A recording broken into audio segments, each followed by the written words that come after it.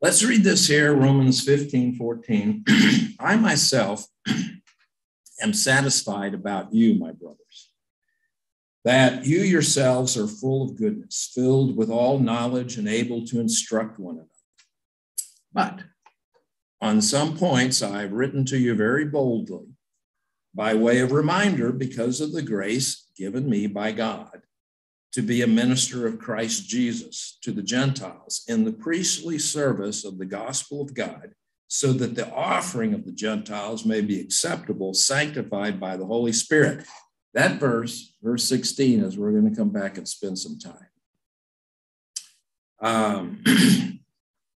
Verse 17, in Christ Jesus, then, I have reason to be proud of my work for God. For I will not venture to speak of anything except what Christ has accomplished through me, to bring the Gentiles to obedience by word and deed, by the power of signs and wonders, by the power of the Spirit of God. So that from Jerusalem all the way to Illyricum, I have fulfilled the ministry of the gospel of Christ. And thus I make it my ambition to preach the gospel, not where Christ has already been named, lest I build on someone else's foundation, but as it is written, those who've never been told of him will see, and those who've never heard will understand. This is the reason why I have so often been hindered from coming to you. But now, since I have no longer any room for work in these regions, and since I have longed for many years to come to you, I hope to see you in passing as I go to Spain, and to be helped in my journey there by you, once I've enjoyed your company for a while. At present, however, I'm going to Jerusalem, bringing aid to the saints, for Macedonia and Achaia have been pleased to make some contribution for the poor among the saints in Jerusalem. For they were pleased to do it, and indeed they owe it to them, for if the Gentiles had come to share in their spiritual blessings, they ought also to be of service to them in material blessings. When therefore I have completed this and have delivered to them what has been collected, I will leave for Spain by way of you. I know that when I come to you, I will come in the fullness of the blessing of Christ. I appeal to you, brothers, by our Lord Jesus Christ and by the love of the Spirit, to strive together with me in your prayers to God on my behalf, that I may be delivered from the unbelievers in Judea, and that my service for Jerusalem may be acceptable to the saints, so that by God's will I may come to you with joy and be refreshed in your company. May the God of peace be with you all. Amen. Paul has been writing to them in Romans 14 and 15, early part of 15, about the issue of food sacrificed to idols and the issue of eating meat from the marketplace and the differences that some Jewish believers and other Jewish believers and Gentile believers have, the differences on whether that's okay, whether that's acceptable, whether one can please God by doing that, and there's differences among them. And he has written them rather boldly on that, telling them that, for example, in verse 13 of Romans 14, therefore, let us not pass judgment on one another any longer. Paul has not, remember, he's not been to Rome. He knows some of these people. And chapter 16 indicates some of the people. He knows them from various places where he's met them, but he doesn't know everybody, and he hadn't been to Rome yet. Here, in what we just read, he's reminding them, as he did in the first chapter of this letter, that he's planning to come to them, and he's been hindered from coming for a long time. But you know, you write to a church or a group of people that you don't know, and you tell them, stop passing judgment on one another. Don't, for the sake of food, destroy the work of God. I mean, this is rather bold. Okay. Even going back earlier in the letter where he says in chapter 2, look, if you're a Jew and you rely on the law, why don't you keep it? I mean, that's rather bold, isn't it? For the Jewish believers there. And then when he says in chapter 7, what shall we say? Is the law sin? Yeah. what shall we say? Shall we sin now that we're no longer under the law? I mean, he is speaking rather boldly in the letter. So he says here, Romans 15:15, on some points I've written you very boldly by way of reminder. Well, I was reminding you of what you already know. When you read verse 14, you might think that's a flattery. Sometimes we speak euphemistically. I know that you're great. Well, you're not really great, but it's a nice thing to say. It kind of eases relationships, right? But in actual fact, here in verse 14, I'm satisfied about you, that you're full of goodness, filled with all knowledge, able to instruct one another. Would be true of some of the people that he knew. Going to see that Priscilla and Aquila are there in Rome. In chapter 16, he writes them and says, greetings to them.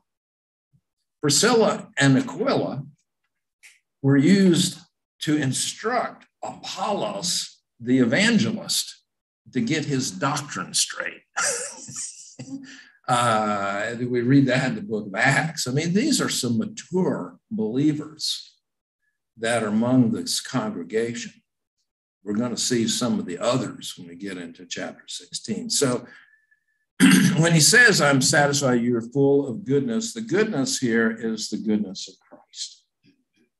All right, he's been saying in chapter 13 to focus on what is good. Learn what is good, what's pleasing to the Lord. Filled with all knowledge. The all really means there the whole scope. It's not everything, okay, but it's the topics of Christianity, the topics of the faith. You have a mature, you've received instruction on all these things. You're able to teach, you're able to instruct one another, and confident that that's going on. But he says, what I have written, which is rather boldly, and you might be tempted to be put off a little bit. He says, I've done that by way of reminder. In other words, I'm expecting that this is true, what I'm writing you. And you should recognize that these things are true. And the reason is, verse 15, because of the grace given me by God. That's on your outline, the second point on apostolic authority. He says, I have written you very boldly by way of reminder because of the grace given me by God to be a minister of Christ Jesus to the Gentiles. I want to talk about this ministry here, this apostolic authority, and then the purpose of Paul's ministry. Paul is writing to them because he has apostolic authority. He's an apostle. Let me just think for a moment with you about us today reading Paul's letter. There was a piece that was written in the 2nd century. It was only discovered in the 19th century that has the title, The Teaching of the 12 Apostles. It's a little piece that was written in the 2nd century. And what makes it real interesting is about church order. It talks about church order and a lot of things like this. And it has an interesting line in it. It recognized that the apostles have disappeared from the scene. The last of them has died. Like I said, this is early 2nd century. And then it points out that the bishops, the pastors, and the teachers are doing for you the ministry that the apostles had. Well, how are they doing that? The way in which they're doing that is they're doing what Paul says in some of his other letters, where he exhorts the pastors, the churches, that they are to be faithful in teaching the apostolic teaching that he has delivered to them. As an apostle, he has had a ministry of instructing the churches. That apostolic ministry, whereas the apostles have died and they've disappeared at the end of the first century, the ministry continues. Paul says in Ephesians 2:20, the church is built on the foundation of the apostles and prophets, Christ Jesus being the chief cornerstone. The foundation of the apostles and prophets. And why? Because they are verbalizing instruction from Christ. And so that apostolic ministry continues today. We're receiving it in our study of Romans. When Paul says to these Roman Christians, I understand that you know a whole breadth of Christian instruction and you're able to teach one another, but I'm reminding you because of my apostolic authority. That ministry of Paul is continuing to us today, right here. Many have studied God's word. You have had a lifetime of hearing the scripture, reading the scripture, memorizing the scripture, being in Bible studies. But when we open this letter of Paul, he's reminding us once again. And his ministry, his apostolic ministry, is still taking place, you see. We're receiving that apostolic instruction as we open and hear the letter. So we have these Roman Christians. Paul is writing them out of his apostolic authority. That letter is continuing to successive generations of Christians who are being reminded, wherever they are in their journey of learning God's word, they're going to hear some things from Paul that they already know. But they're also going to hear some things that are going to cause them to grow in their knowledge. And that's where we are. The purpose of this ministry moves on into verse 16 here. We would expect him to say, by way of my reminder, because of the grace given to me by God to be an apostle of Christ Jesus. That's what he said in the first chapter. In fact, the first chapter parallels this part of Romans 15 very well. There's a lot of things that are repeated. But he says in chapter 1, that verse 5, we have received grace and apostleship to bring about the obedience of faith for the sake of his name among all nations. We've received grace and apostleship. See here in chapter 15, verses 15 to 16, because of the grace given me by God, we expect him to say to be an apostle.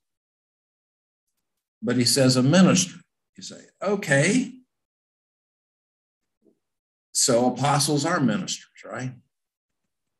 But here's the interesting thing about this. This word minister is not the typical word minister or servant, which is diakonos, which is a servant. A doulos is a servant. It's a bondslave type servant. And Paul often refers to himself that way. This is to be a liturgos.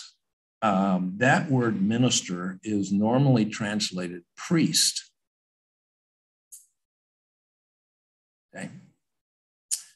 To be a minister, some of your translations will say a priestly minister. say, okay, well, that's one of the words that could be used here, but let's just follow this out a little bit. To be a minister of Christ Jesus in the priestly service, that actually is a good translation of the Greek word. It's a priestly service of the gospel, so that the offering, that word offering is the offering up, like a sacrifice is offered. Okay? An offering of the Gentiles may be acceptable, sanctified by the Holy Spirit. So, my question to you, is Paul saying that he's a priest? Well, he's not a Jewish priest because he's not a Levite. We know in Philippians 3, he says he's a Benjamite. He's of the tribe of Benjamin. So he's not a Levite. So he's not saying, I was a Levite. But he is saying, and by the way, in the Old Testament, not all Levites were priests, but the priests were Levites. Okay, they were of the tribe of Levi, but they were Aaronic. They were part of the family of Aaron, but there were other Levites. Okay? But he's not even of an Aaronic type of priest or a Zadokian priest. He's a Benjamite. But he calls himself as an apostle. He says, I'm a liturgos in the priestly service of the gospel, so that the offering of the Gentiles may be accepted. So is Paul saying that he's a priest as a Christian minister? Okay, I want to raise the question that way, and then I want to make a point about interpretation. And this is where I need my board, okay? So I'm going to move this just a little bit, Zoomers, so hopefully you can see, and Doug, you can tell me whether they can see. Let's see if we can write this thing here.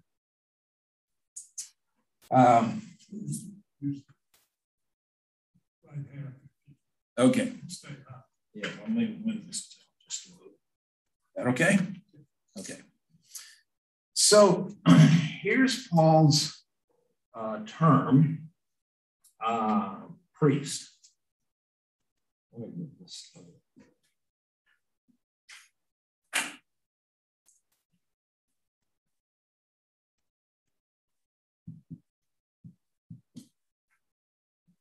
Priest. We're Baptists. So when we hear a minister as a priest, we think, no. Okay. Why do we think that? Because we're in a history of interpretation, right? And so when we think of this term, our most recent and our current context is Roman Catholicism, okay, which has priests and sees Christian ministers as priests. And so when we say our ministers are not priests, we mean we're not that kind of priest, okay? What is, can the Zoom see that, more or less? When we ask the question, well, what kind of priest is that? Okay. That kind of priest, in their understanding of the word priest, what the priest is doing is the priest comes into the worship, so what we call the worship service, the service, and the priest offers up the Mass. Okay. In Roman Catholic theology, the Mass, that is the bread and so on that they offer up, is the body of Christ. It actually is really, not symbolically, but actually, in their view, this goes back to most clearly to the 14th century, but there's some elements earlier on that feed into this, but that this bread has changed in substance, that's transubstantiation, has become Christ. It's actually his body. And the Reformation debates and the traditional denominational debates about the Lord's Supper all revolve around, is this so? And what alternate interpretation one might have of the Lord's Supper, the bread and the wine. Okay. So in the Roman Catholic theology, the priest is offering the sacrifice of Christ, Christ's body sacrificed for you, like the Old Testament priests offer an offering on the altar, that the sacrificial victim is offered there. And that's what creates atonement.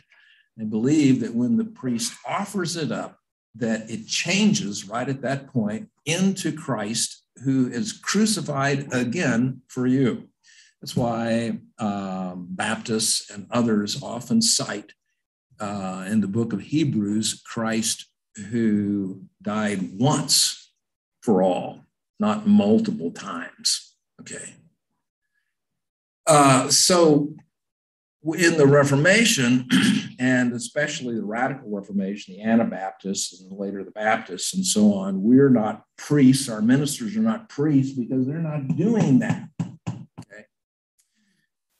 The problem is that we see back here in Romans 15, Paul is using the term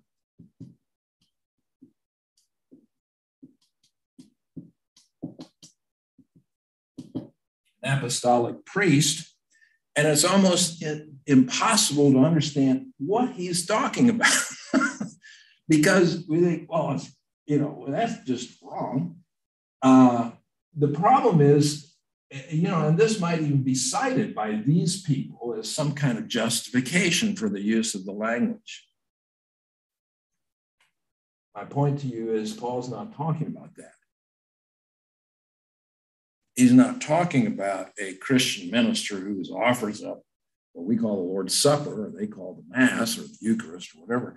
They call it that. They offered it up and it changes into Jesus dying for you once again, right there. By the way, in that Roman Catholic understanding of the priestly ministry, you have to eat that in order to get grace into you like a medicine. Okay? It's a medicinal type of transfer of grace. You eat it to get grace in you so it can change you in your behavior.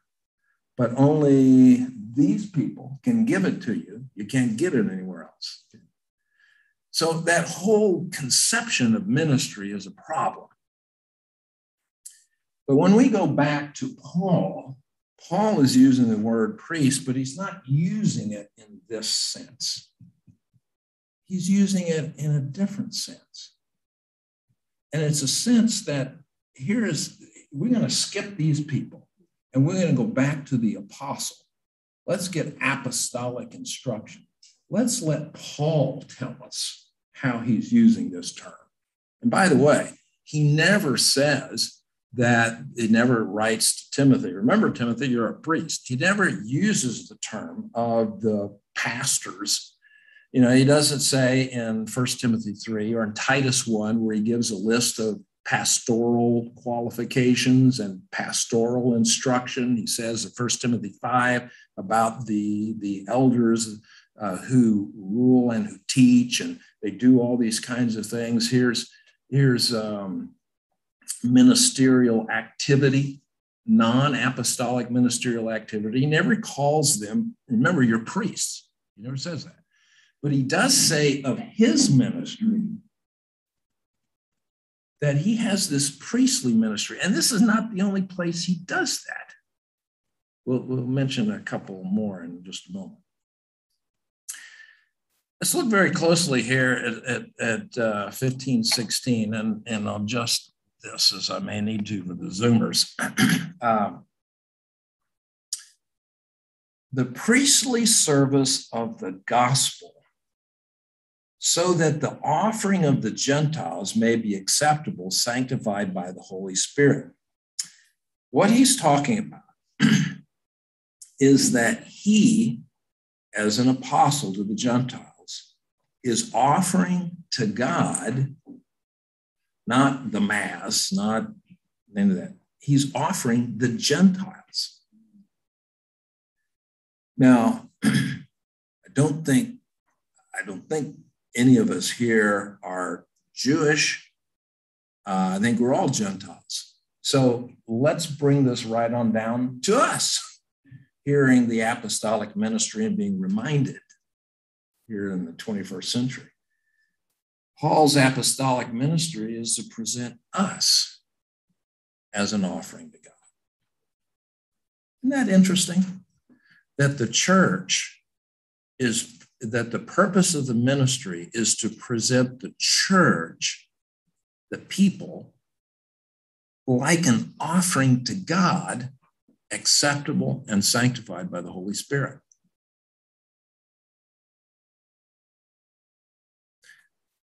When you get your mind around that, you see a purpose for ministry that's not often mentioned. His ministry is not done, he says, until these Gentiles are lifted up and given over like an apostle. He's giving us over to God, sanctified by the Holy Spirit, acceptable to God. What's an acceptable sacrifice? One that's without blemish. Remember that in the Old Testament? Look what he says in Philippians 2.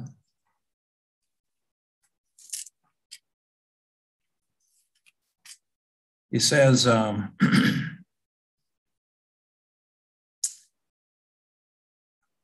Philippians 2:14, do all things without grumbling or disputing, so that you may be blameless and innocent, children of God, without blemish. See that language? Blameless and without blemish. Or a sacrifice that's acceptable to God is without blemish. Blameless and without blemish in the midst of a crooked and twisted generation, among whom you shine as lights in the world, holding fast to the word of life, so that in the day of Christ I may be proud that I did not run in vain or labor in vain, even if I'm to be poured out as a drink offering on the sacrificial offering of your faith. I am glad and rejoice with you all, and you should be glad and rejoice with me. The sacrificial offering is you and your faith being lifted up and presented to God as a blameless and without blemish offering, for whom Paul here says, I'm like a drink offering poured out upon you. Remember that in the Old Testament, you had several offerings, and there might be the burnt offering and the wave offering and the grain offering, but the drink offering was poured out on the altar with the other offering. He says, that's me in my ministry. I'm just poured out with you in the offering up of you and your faith in God. Isn't that a beautiful picture?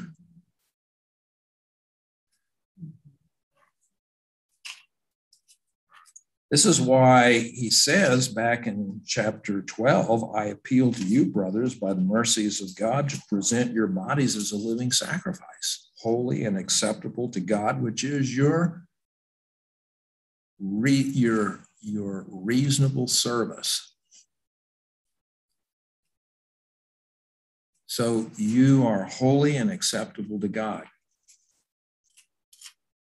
His work in us, Paul's work to us as recipients of his apostolic ministry, is that we are so instructed that we offer ourselves as living sacrifices pleasing to God, holy and acceptable to God. And Paul says that is Paul's ministry, preparing us and offering up us to God to be pleasing to the Lord. Look, there are a lot of ministry goals and ministry objectives There's lots of things to do in ministry. But the apostolic ministry is to present us as holy to God. And if the earliest church, as I mentioned, this letter from the 2nd century, was actually getting it right when they said that the pastors and the teachers are performing to you the work of the apostles now that the apostles have died off, then that would say that the purpose of pastoral and teaching ministry in the church is to present to you the scripture, in this case, Paul, who then still exercises his ministry of presenting us to God, holy and acceptable to him. So, is there a priestly ministry? Well, there is. It's not the one many people think of when they think of, priests. In Christ Jesus, then, I have reason to be proud of my work for God. That's so interesting to hear Paul talk about. This is the person who in Romans 3 says there's no place for boasting. There is no place for boasting. And didn't he say in Ephesians 2:8-9, for by grace we are saved through faith, not of works, lest any man should boast? Paul is the no boasting zone. We just put that no boasting here. And here he says, I have reason to boast. Actually, the word proud is the word boast, of my work for God. How so? Well, you got to understand verse 18. I won't speak of anything except what Christ has accomplished through me, what Christ has done to me, through me. What tells you that this apostolic ministry is actually what's happening is through Paul, Jesus himself is working. Jesus is working through Paul to bring the Gentiles to obedience. Now, if that's so, why would you how does boasting even come into this? How could it be proud of how could it be my work in verse 17? If verse 18, it's Christ working through it. Okay. This is very parallel to Galatians 2:20, where he says, I've been crucified with Christ. It's no longer I who live, but Christ lives in me. He says in Colossians 1 that the purpose of his ministry is so that you will know Christ in you, the hope of glory, Christ working in you. Okay. Well, that working of Christ in us is by faith. It's not that we're puppets. A puppet doesn't move unless a hand is in there moving it. Okay. It's otherwise, that's not there. There's nothing there. Okay. That's not the case here. We're actually real people, and the work of Christ in us is Christ working, involving a relational aspect to us that in the New Testament describes as by faith. But faith is actually an active faith. And Paul is exercising his own faith in Christ, by which Christ works through him to do this ministry of bringing the Gentiles to obedience. And this obedience is necessary in order that verse 16 happen. That is, that they be presented as an offering to God, because the offering is holiness. They're a holy people. Well, you're a holy people as you're obedient. But this obedience can only be done by Christ. In fact, it's what he said in Romans 1 when he says, Romans 1:5, We have received from Jesus Christ our Lord grace and apostleship to bring about the obedience of faith for the sake of his name among all the Gentiles, including you who are called to belong to Jesus Christ, you in Rome. The obedience of faith is the key term. We'll talk about it. It appears again right at the end of the letter, the last two verses of the letter in chapter 16, this obedience of faith, and it wraps the whole thing up. But it's an obedience that takes place by faith in Jesus Christ. And Paul's ministry, Christ working in him, takes place by his, Paul, the apostle, his faith in Christ, who then works through him to bring about in you and me the obedience of faith. He says, verse 18, I will not venture to speak of anything except what Christ has accomplished through me to bring the Gentiles to obedience by word and deed, by power of signs and wonders, by the power of the Holy Spirit, by power of word and deed. So that includes his letters, as well as his speaking and his writing by word.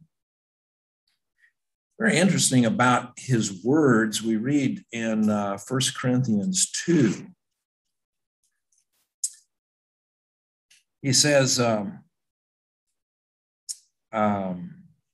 Corinthians 2:12, we have received not the spirit of the world, but the Spirit who is from God, that we might understand the things freely given us by God, and we impart this in words. He's speaking of himself, the apostle, the things from God, which the Spirit has taught us, we imparting them to you in words. These words, 1 Corinthians 2:13, are not taught by human wisdom. They are taught by the Spirit in expressing spiritual truths to those who are spiritual. This is Paul saying, the words that I'm giving you are words taught by the Holy Spirit. So this is Christ working through the apostle.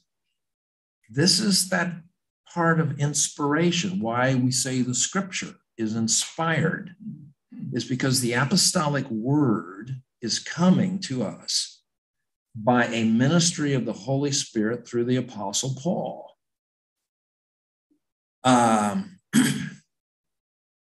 What Christ has accomplished through me to bring the Gentiles obedience by word and by deed. His word and deed, the things that he did, does.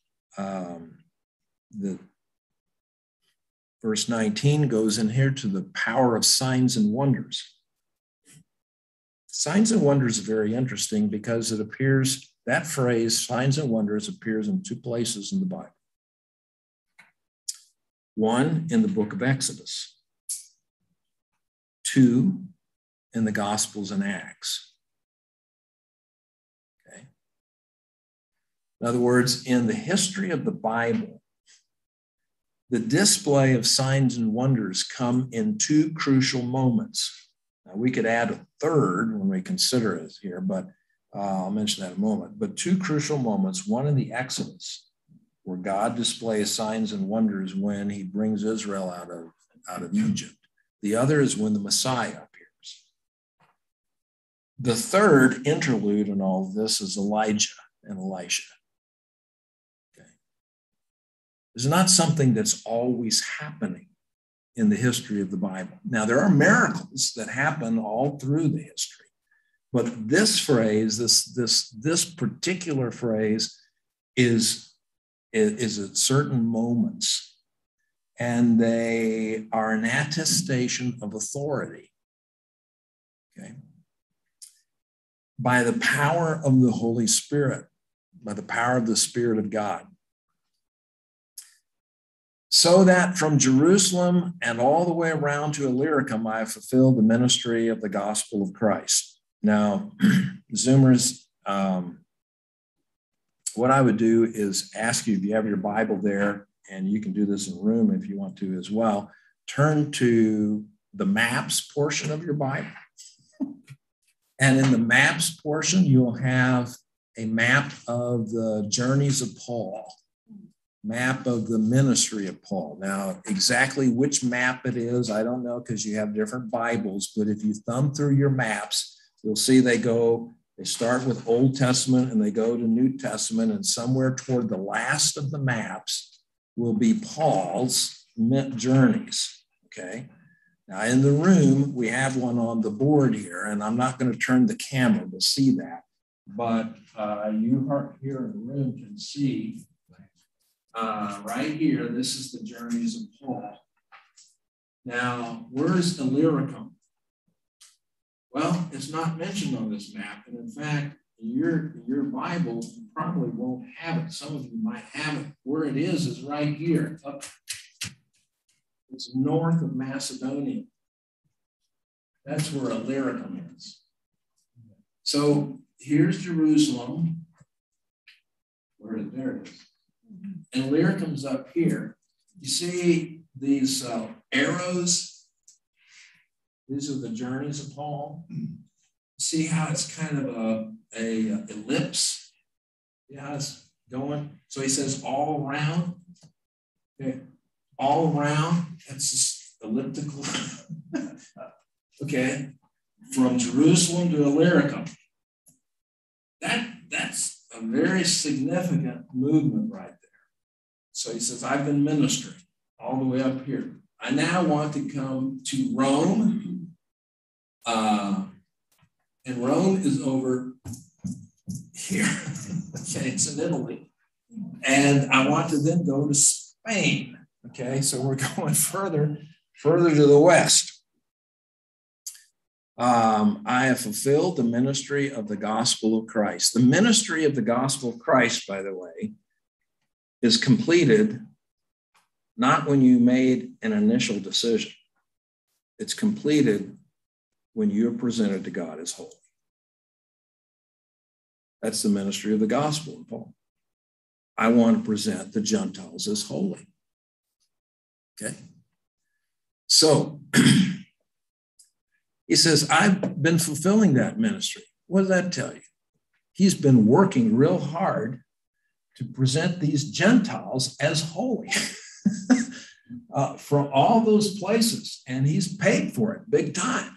Being thrown into prison and stoned and all kinds of stuff.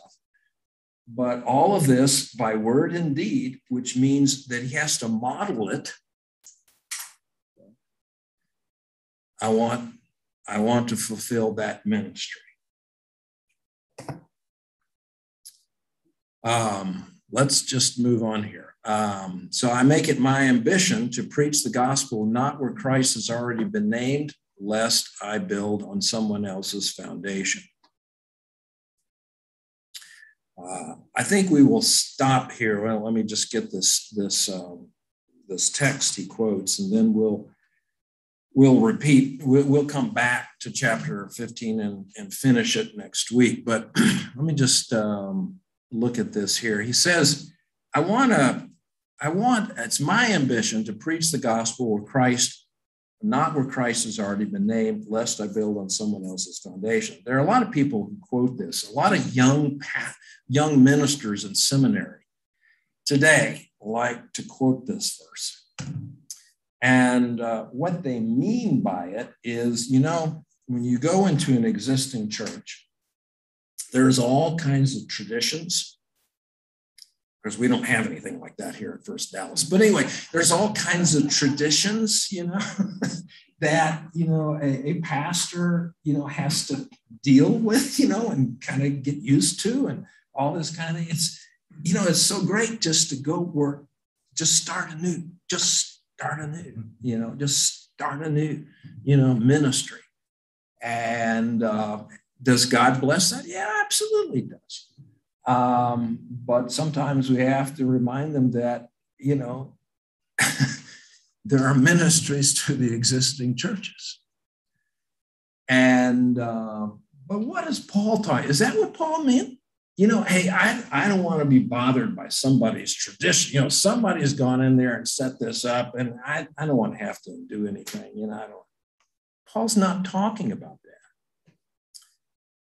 What is he talking about? He's talking about this right here. As it is written, those who've never been told of him will see, and those who've never heard will understand. This is the reason why I've so often been hindered from coming to you. You know where this comes from? Your Bibles usually will have in font too small to read. You have to get out your magnifying glass to read the verse reference. Yes, that happens to me, okay? But it's in Isaiah 52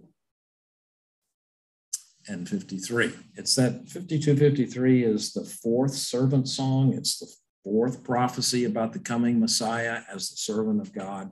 And this is the long one, that he will give his life for the sins of the people.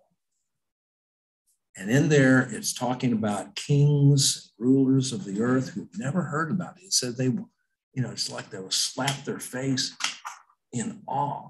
I never heard of something like that. What an incredible word, what an incredible story, what an incredible message that is, that God would do that. He would send his only son to die for my sins and for the sins of the world. It says those who have never heard such a thing will see. Paul says when he makes this ambition, he wants to be part of the fulfillment of prophecy. Isn't that interesting? The fulfillment of prophecy. You know how that prophecy is fulfilled when we continue to take the gospel out in our own community and around the world, and there are still people who've never heard. And in our culture, which is intentionally secular, they don't want the Bible talked about in the school. They don't want it, get it out of the media, get it out of the educational system. We have more and more people coming of age in our own society who've never heard this. When we present the gospel, we take the gospel to them, we're actually participating in prophecy fulfillment. Those who have not heard will hear and understand. Well, we'll stop there at this point. I thought maybe I could get all the way through it, but I couldn't because I went to the whiteboard. It took up time, but hopefully you'll find something of that interesting. We have maybe a minute or two for the intent and purpose of your apostle, whose letter that we've been reading, who has written with you, working through him to present us words and a message that is actually from God, from Christ to us. We see the intent and the purpose that we might be a holy people. We rejoice in the wonderful grace that we have, that we've learned about and been reminded of in this letter, the grace of justification by faith, that we stand righteous not by our works, but as a gift from God. We also read about the working of your Holy Spirit in us, that we might walk with you in the death and the resurrection of Christ, and that we are taught and trained to present ourselves as living sacrifices, holy and acceptable to God, with renewed minds by your Spirit. So, Lord, please grant, as we walk with you this week, that we might be not only your servants, but an offering that is pleasing to the Lord. And we know that it's not because of us, but it's Christ working in us. Even as Paul himself spoke of himself in his own ministry. Lord, please grant that we walk with you, that the Lord be honored, and that the word of Christ yet go out from us to those who have not heard, And even those who have heard but have not yet come to faith may yet come to know you in the wonderful grace of the Lord Jesus. And we pray this in Jesus' name. Amen.